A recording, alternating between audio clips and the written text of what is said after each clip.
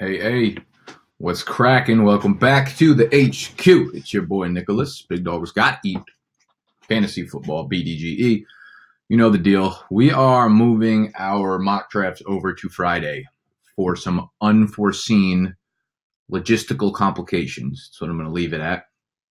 We're going to be doing, like I said, Monday, Wednesday, Friday is going to be the video schedule. That's what I'm planning to do throughout the summer, as well as Sunday live streams. I might do some mock draft live streams on Sunday. I might do some just like Q&As on Sunday on the live streams, but that looks like to be the schedule starting in June, at least for Sundays that I did not drink too much tequila the night before. That's the plan. So don't get mad at me if I don't get in there. Anyways, today we're going to do a mock draft on Yahoo because they just opened up their mock draft lobbies probably like 2 weeks ago, maybe. I haven't done a mock draft on here yet, so you were witnessing the first time I've done it on Yahoo. I really don't know what their rankings or their ADPs are looking like. I'm sure they're going to be awful at this point, but I wanted to kind of switch it up, give you guys a little different view, because Yahoo's my favorite platform when it comes to actually playing fantasy football, not doing the mock drafts because, again, their rankings and their ADPs are not good. But Yahoo is my favorite platform for just, having your league hosted on here. And for you guys that do live drafts and are like worried about that, it's easy. You could just manually input all the players and stuff. So we're just waiting on the draft to start. Yahoo also changed their standard scoring. So not like actual like fantasy football standard scoring, but their regular scoring is now half point PPR. And rather than starting 3 wide receivers, they do a flex. So you can see the roster positions right here. And this is pretty optimal for regular fantasy football leagues if you don't do anything special. So half PPR, a flex instead of 3 wide receivers. So that's like kind of what I do in most of my leagues. Some of them I do 2 flexes. Some of them I do higher quarterback scoring. But that's, general. I like where Yahoo's headed. Other announcements. What do we got on here? 1, Pusha T is the GOAT. Sick. 2. National Donut Day is today. It's Friday right now. I'm filming this on Friday morning. June 1st, I'm about to go absolutely dominate National Donut Day. I have like a list of 6 different places I'm about to hit. I even have a huge donut hat I'm wearing. So next time you see me, it'll probably be with a big fat bloated face. That's what I'm talking about. Yes, we have my draft guide. If you guys haven't pre-ordered that, do that now because price goes up on July 1st. Shooting to have it released either July 8th or July 9th, so stay tuned for that. It's going to be super duper sweet. You can check it out in the link below, the BDGE Ultimate Draft Guide for your fantasy football draft. Anyways, this is a 10-team mock draft. I am shooting from the number 1 spot. Number 1 overall. You know how it be. That's how you start your day right there. A little poopy in your mouth. And we're going to, I'm just going to fast forward until the draft actually starts, and then we'll get into it. Oh, you know what? Also, guys, for the live draft weekend, which is happening in August, right? I'm bringing 9 of you guys out to have a live fantasy football draft with me to New York City. We're renting an Airbnb out. We're going to chill. We're going to hang out for the entire weekend. For those of you guys who reached out to me that are interested in it, just know that the reason maybe I haven't got back, I sent you guys a video, I think, with an update about a week ago. But if you have not heard back from me, it's because I've been, working on the process. The first thing I wanted to do was nail down the Airbnb. And fellers, we did that. Check this she is out. Check out the Airbnb that I just snagged last night. This is it, y'all. For those y'all that are going to be staying in New York with us, we got a penthouse in Hell's Kitchen.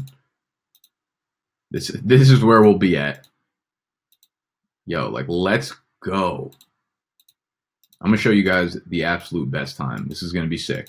Friday to Sunday with a fantasy football draft. Oh, wow. I didn't even see this little fucker right here. Look at that. That's creepy. I guess I'll take the L and sleep down there for whoever's in the house. Damn, this is going to be amazing. So that's the spot. We are going to be in the heart of New York City. It's going to be murder. All right, so this is loading again. I'll check back in with you guys when it's all done. Going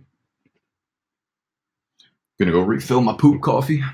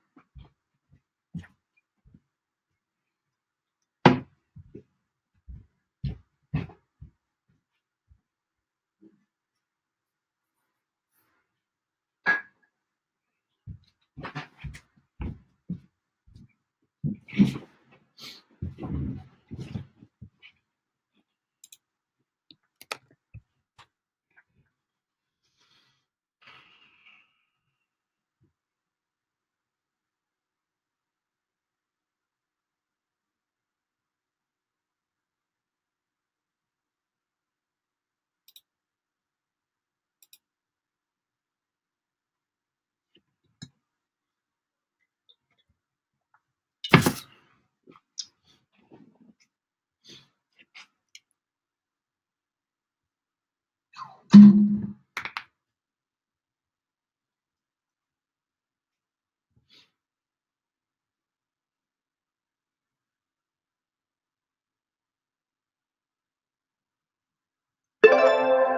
right, so we on the clock. And if you follow me at all, you know my number one player on the board is Le'Veon. I haven't actually done any draft picks from the first spot yet. So Le'Veon over Gurley.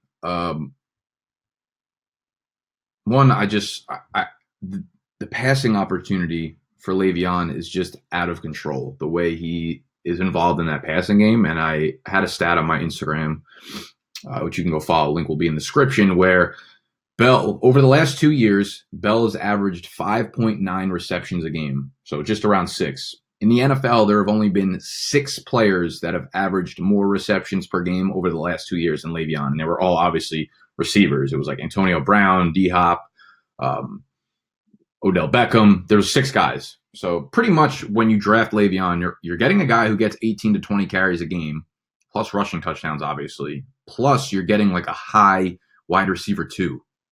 You know, so I don't know. It's like Gurley was amazing last year, but there's a good chance his touchdown numbers go down a little bit. And Le'Veon's a guy that's never relied on touchdowns, right? He doesn't score those 15, 18, 20 touchdowns. He just gets it done through the yardage. So imagine Le'Veon this year just breaks out and goes for 18 touchdowns. He's going to run away with the fantasy scoring competition.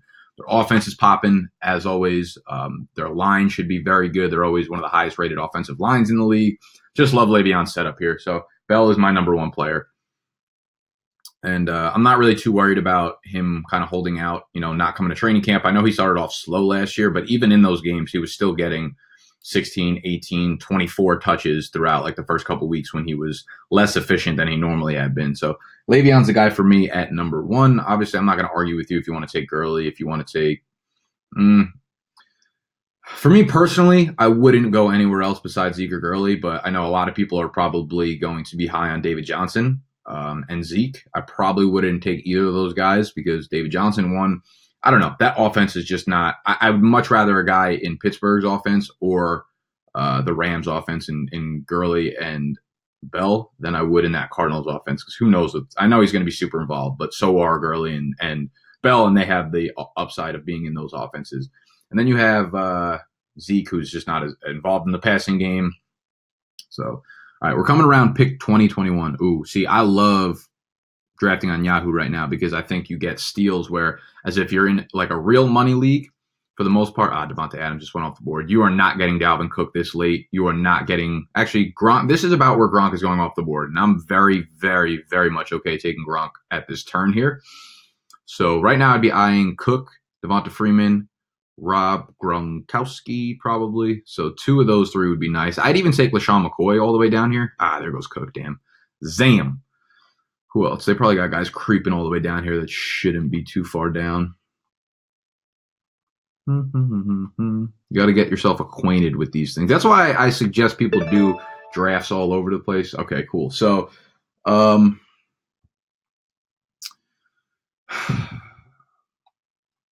like McCoy. He's still going to be the guy there, but that offense is going to go to shit.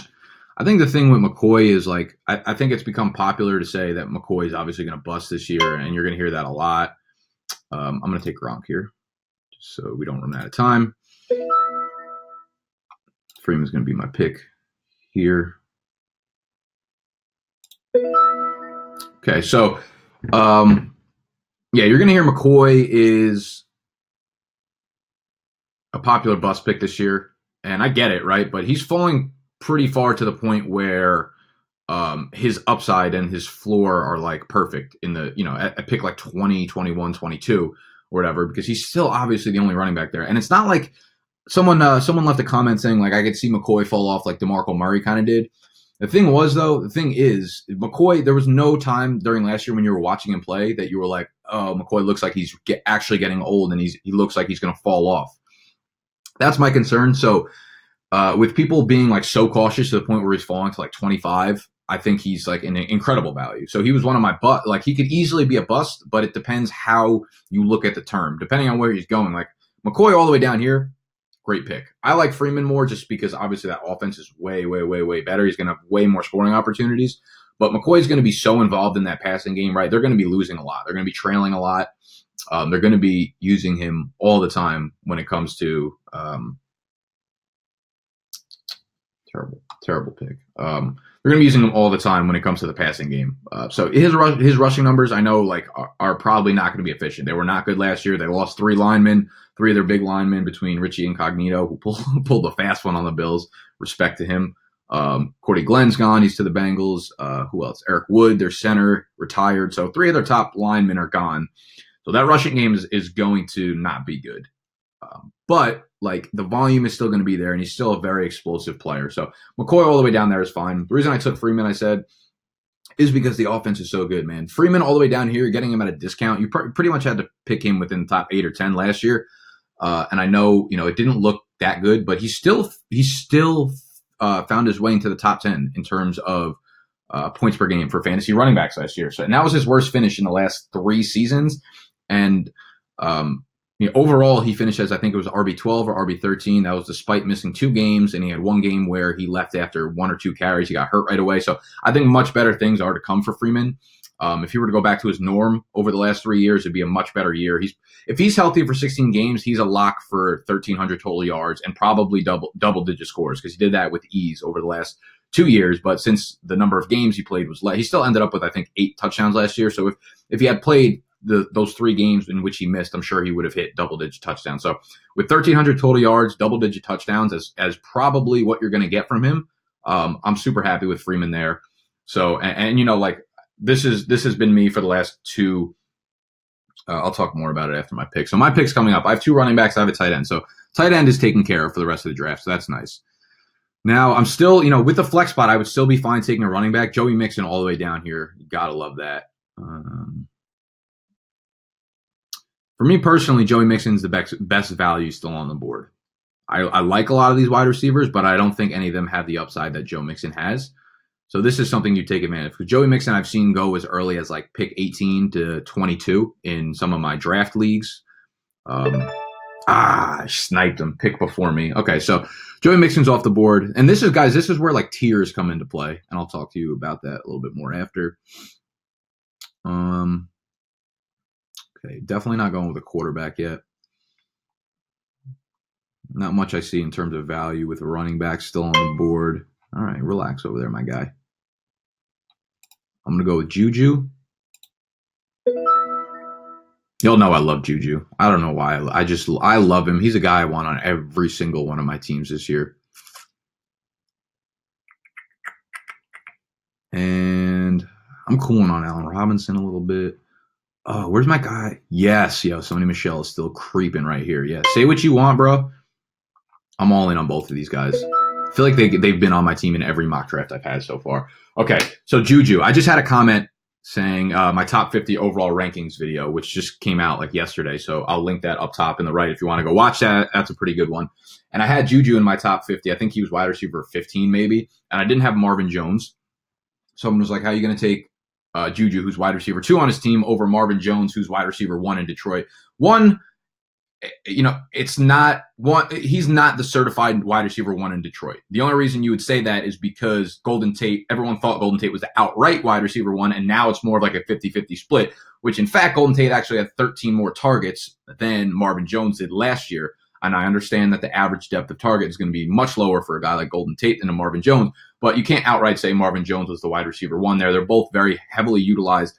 And Juju Smith-Schuster was, in terms of targets per game, Juju and Marvin Jones were pretty much identical. And that comes with the fact that Juju Smith, it was his first year. He was a rookie. He was averaging over 6 targets a game, and that was with him being a rookie, and that was with him, starting off very slow. He was not involved in the offense very much at the beginning of last year. They had Martavis Bryant there, obviously. So it was him getting acquainted for the first many games of the season, and then he absolutely exploded. He ended up being one of the most efficient, if not the most efficient, wide receiver in the entire NFL last year. When you look at a number of statistics, quarterback rating when targeted, yards per target, yards per reception, yards after contact, all these things, like he does everything, catch percentage. He's an all-around player. So young, so still developing. That offense is so good. They'll never be able to double team anyone on the outside there. I absolutely love Juju Smith going to this year. Even if, you might not be comfortable with him as your wide receiver one, but when you have Le'Veon Bell, Freeman, Gronk, guys who have like RB1 and tight end one potential already at other positions, I'm absolutely fine with Juju there.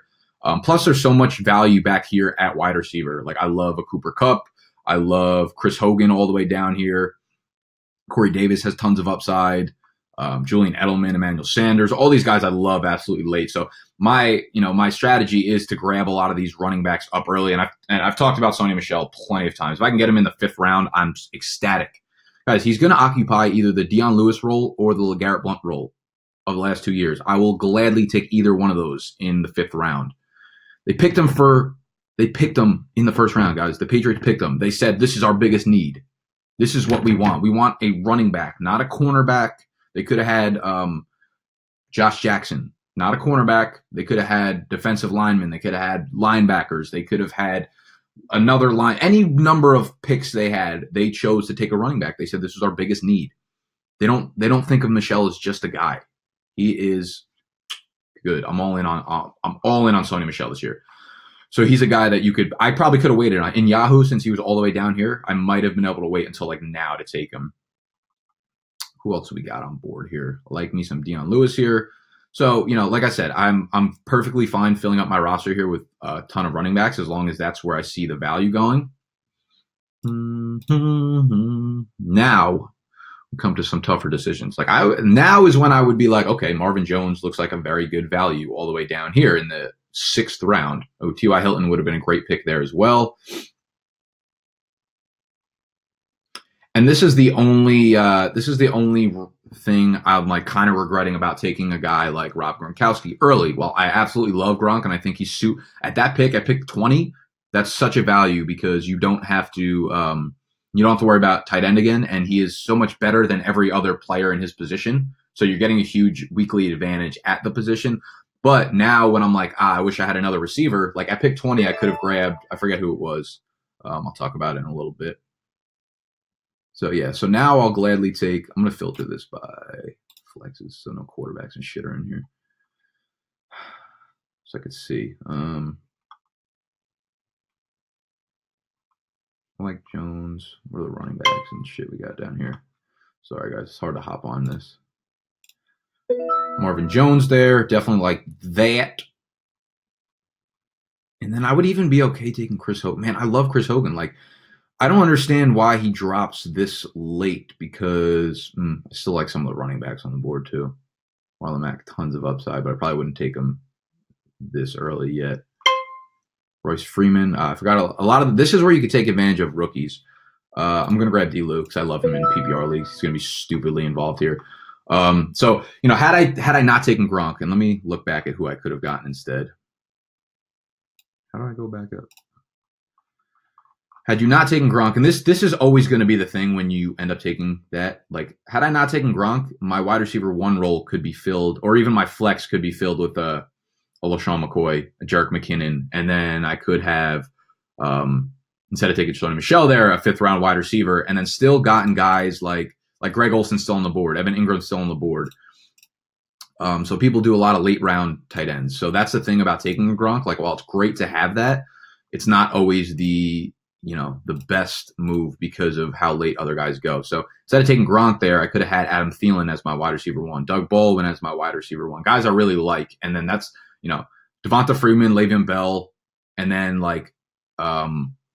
Doug Baldwin and Juju Smith-Schuster. Like, that's a great RB1, RB2, wide receiver one, wide receiver two.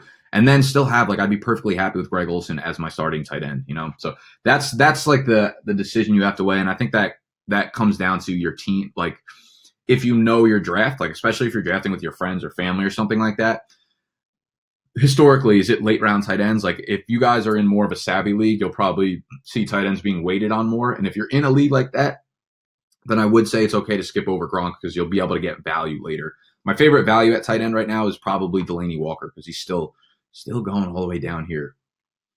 Chris Hogan get picked? Yep, he was the pick after Dion Lewis. So Chris Hogan, the reason I'm so high on Chris Hogan. So guys, last year, they basically had 2 outside wide receivers, right? It was Chris Hogan, Brandon Cooks. Those are the guys getting the deep balls, the deeper passes. Brandon Cooks is gone now. Chris Hogan's like the only one there that plays the outside effectively.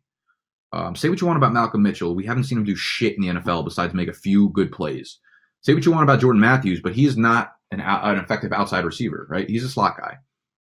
So the way I look at it, Chris Hogan's going to get a huge portion of those deep balls. Tom Brady is always throwing the ball deep. He's one of the most voluminous, is that a word? The most high volume deep passers in the NFL. And you can look at it from playerprofiler.com.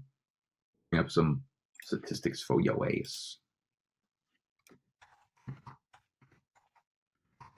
Also in my draft guide I was putting together, I was working on my top fantasy resources, like the best websites for you guys to do research and look at. And I did a video with my top 5, which I'll link up there and down in the description. But in the draft guide, I think I have like 15 of them that are all awesome. So last year, deep ball attempts, number 3, protection rate, number 1, and they brought in a first round lineman. Air yards, number 1, pass attempt distance, number 1. Deep ball percentage, deep ball completion percentage, number 4. Air yards per attempt, number 3. Adjusted yards per attempt. Guys, like, he is a huge deep ball thrower. He's not just efficient and accurate, but he takes a ton of those shots, and Chris Hogan is the guy there. I'm shocked that he's going this low. Chris Hogan is such a value. If you can, I probably should have taken him over Deion Lewis, to be honest with you, but I had to show respect to D-God. Okay, now we're getting down here. I do not have a quarterback yet. Let's see who's still on the board.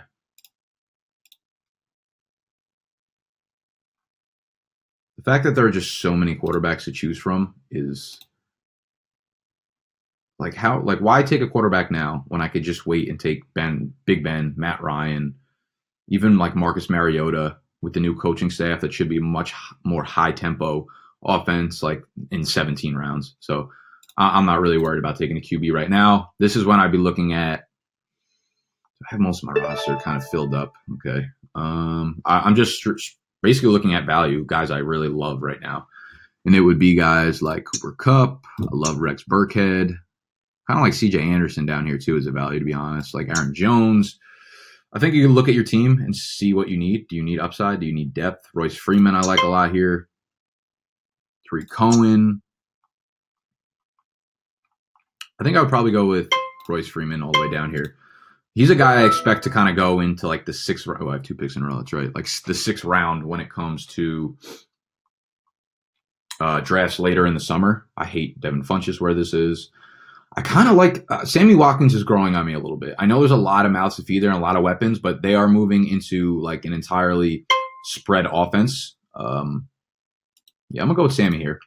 In the 9th round, I don't hate that. So Sammy Watkins, I've been listening to a lot of pods lately, and Evan Silva's been going nuts about not Sammy Watkins in particular, but this. I think he's been talking about the Kansas City offense. So they have Andy Reid came out and said they're going to be using a lot more spread offense this year, and that's what Patrick Mahomes used in college. They also, I think their offensive coordinator is from Oregon, so he was obviously implementing the spread offense there. So they're going to do a lot of wide receiver sets that are, spread, and that's good for wide receivers in case you didn't understand that. It's great for wide receivers, actually. It's actually a hit for a guy like Kareem Hunt because in spread offenses, you use a lot of 2 running back sets. So you'll have multiple guys on the field at once, which means he won't be capitalizing on all the passing downs and stuff like that, but it's neither here nor there. So Sammy Watkins, I'm not a guy who uses this as analysis really, but when you look at the type of money he got, it was huge. I think he's got to be like the 5th or 6th highest paid wide receiver in the NFL, right?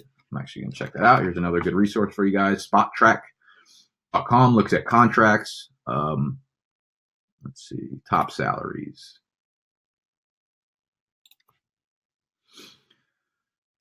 Let's go to wide receivers. I don't know. 48 mil. So it's 11th highest paid. Still very high up there. And clearly they want to use him in this offense, right? Feel like for the most part, yeah, it's a great real life move, of course, anytime you can get a talent like Sammy Watkins, but like you don't pay that kind of money just to get a good real life move on your roster, right? You're definitely going to be utilizing the guy. He's going to take a ton of deep shots. Saw how effective he was with him and Tyrod Taylor that one year. So I like Sammy all the way down here. I think he's a guy that at worst, if Sony Michel doesn't work out, you're probably comfortable throwing, obviously have Deion Lewis, Royce Freeman, but Sammy Watkins in the flex is fine. I actually feel like my team is stacked right now, to be honest. So Royce Freeman, another guy that is kind of controversial because we don't know what's going to happen in that Denver backfield. I think people are writing off Devonta Booker pretty quickly, but that backfield has the most opportunity available coming into this year, right? Jamal Charles is not there anymore. CJ Anderson is not there anymore. They have like 350 touches available. And that's counting what Devontae Booker had last year already. So you can give him 100 touches, and Royce Freeman can get 250. And I think at 250 touches, like you'll love that, getting that in round 8. So another really interesting stat I saw yesterday, which was probably going to be my wild stat Wednesday on Instagram next week. Denver Broncos ran the second most offensive plays in the entire NFL last year. I was shocked because it was teams like the Patriots, it was teams like the Eagles, teams like that, and then Denver somehow just snuck in there kind of, which was crazy to me because obviously their offense wasn't good, their team wasn't good, but they ran a lot of plays. So I kind of gotta dive in on that and think why though. So that's actually a candidate for regression on why maybe the opportunity is not that big there. But all right, so we got a lot of running backs pretty much on the roster right now. We got 5. Matthew Stafford is my favorite quarterback in terms of later round quarterback. So I think I'm going to grab Matthew Stafford with one of these picks. So I'm going to do that now so the time doesn't come out. And I said I was going to wait, but Matt Stafford is a guy who I actually have like a tier ahead of all the other late round guys. Who else do we got here? So I have the 2 running backs start, Aaron Jones and Tariq Cohen. I think what I'm going to do here is take Corey Davis because I have a lot of running backs already on the roster, and I need some more depth at wide receiver. So Corey Davis is a guy who, obviously he was I think he was the number 6 pick overall in the draft. He came into the year with an injury. And anytime, this is something to look out for, guys, when people get hurt in the preseason, when people have like hamstring injuries, especially calf injuries, any of these things, they tend to linger, and they're not a good sign for players. We saw it with Corey Davis. We saw it with DeMarco Murray. We see it countless times. So guys who get those in training camp or close to the season, be very, very, very wary of taking them, even taking them at their ADP. I would wait a couple more rounds. If they don't go, then maybe take the chance on them. But I like Corey Davis coming into this year as their wide receiver 1. I do like Rashard Matthews a lot, but getting Corey Davis in round 11 or whatever is I think it's really good value considering the upside that he has. Like I said, they brought in they overhauled their coaching staff, and I think it's going to be a lot more up tempo. I think Mariota is going to throw the ball a lot more. I think he's a very good candidate to have like a semi breakout year, right? And his touchdown percentage over the last his first 2 years was really high. I think Evan Silva said it was like 5.5, which is right around where like Tom Brady is. And then last year it dipped all the way down to like 2.6 or something, right? He had a terrible year last year. So you'd expect that, if not to go back up to where it was, at least way higher than it was last year, which was awful for him. It was just a bad year for the Titans, right? They had a down year. So expect Corey Davis to kind of bounce back, occupy that wide receiver 1 role, and a good amount of targets there with plenty of upside because he's a technician. He's a guy who can definitely run the deep routes and make the tough catches and stuff. Like he flashed last year. He had a lot of really nice plays, but he's also a guy who you can throw to like at any part of the field. So I like to see what Corey Davis brings this year, coming into the year fully healthy without that hamstring injury. Okay, so we have most of our starting roster filled out.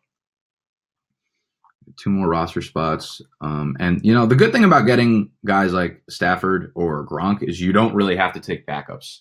So if you are doing a late round quarterback and you go with like a Jameis Winston or a Marcus Mariota or even like an Andrew Luck, if you want to chance it on that, you should probably pair it up with the second late round quarterback because you're not going to hit on all of them, obviously. That's just my two saints. My 2 cents. And Gronk, I mean, you could take a backup tight end, but I'd rather not waste a roster spot on the second tight end. I'd rather take skill players, especially at this point in the summer. Don't like Isaiah. I know like Duke Johnson was really good last year. I don't know. There's just something about Duke Johnson that makes me never, ever want to take him. I just don't like the weekly unknown, the uncertainty. What else we got? I really do like Tariq Cohen. Devonta Parker I like too, especially down. I mean, down here, guys, it's the 12th round already. So it's not like you're wasting a lot of draft capital on anyone. Nick Chubb's a guy I would like to take him in the late round of a lot of my drafts, because the way I look at Nick Chubb is he's not going to make a big impact in the beginning of the year. I don't think he's going to outright steal the starting job and get anywhere more than like 10 to 12 carries a game. But I think he's a lot more talented than Carlos Hyde. And I do like Carlos Hyde, but I think Nick Chubb's a very, very, very good running back. So Chubb's a guy who over the second half of the year might maybe win fantasy leagues for you. Not win fantasy leagues, but he could absolutely be like a really good flex, maybe even an RB2. So if you can get him this late in the draft, I'm absolutely ecstatic taking him down here, because he's a guy you can just kind of sit on and let him marinate on the bench. So I'll take Chubb here. The other guy I'm going to take here, I already know who I'm taking, is Randall Cobb. And I want to show you guys this stat I pulled yesterday for my Instagram. Again, if you're not following me on the Glam, I would do that. I mean, you can follow me on my personal gram if you want, nickercolano.bdge. But I got a fantasy football account. I do a wild stat Wednesday every Wednesday, along with some other stuff. But here was a stat I pulled up yesterday. I looked at since Aaron Rodgers became the starting quarterback for Green Bay, and going back to 2008. And 2013 and 17 are both excluded because he was hurt both those years and he only played like 9 or 7 games, whatever.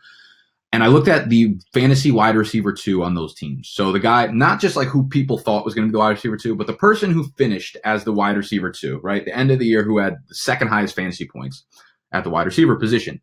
These are that wide receiver 2's averages with Aaron Rodgers. 104.5 targets, 70 receptions, almost 1,000 receiving yards, and almost 8 touchdowns.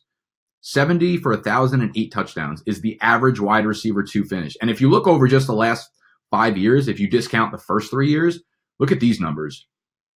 This is the average of this is probably over 1,000 and around 10 touchdowns, which is even better because that's probably the Aaron Rodgers you can expect.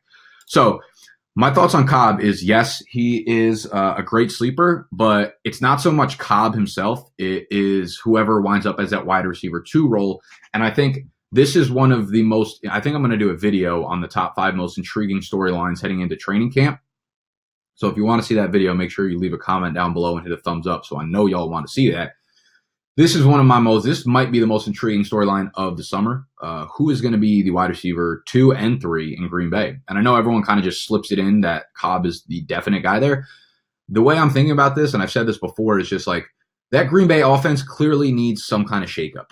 I don't think they could just be stagnant and expect everything to be fine when it comes down to it with, what they have. So I think they're going to go into camp with Devonta Adams as a clear 1, but I think between Cobb, Geronimo Allison, Jamal Moore, even Equanimeous St. Brown, the other rookie that they drafted, between all the rookie wide receivers, I really think it's going to be a camp battle. I don't think anyone is guaranteed that wide receiver 2 role, especially Cobb. Of course, he's the front runner right now, and there's a good chance that he wins that, but I just don't think that it's going to be given to him. So Cobb's a guy that, I love taking down here because if he wins that role, he's going to be a very big piece of this offense. But, he hasn't been good in a long time. So there's no reason to just assume that he's going to be really good and going to put up wide receiver 2 numbers. That's just my thoughts on that. So that's a camp battle to pay very, very, very close attention to. And when we get to the last 2 picks, I do not have a kicker. I do not have a defense. And I'm not going to take one, and I'll explain why in a second. I'm also working on a video. I'm working on videos for quarterback, kicker, and not kicker, quarterback and defense. I'm looking at the early season schedules, and I'm going to go into who are the best streaming quarterbacks. So like, who are the guys, if you're a streamer, right? If you take a quarterback and you don't really you'll drop them and pick up someone else. I'm looking at the early season schedules, like week 1 and 2 in particular, and seeing guys you want to pick because, while I love Patrick Mahomes, his season, his schedule to start off is very, very difficult. So I'd rather take someone else there.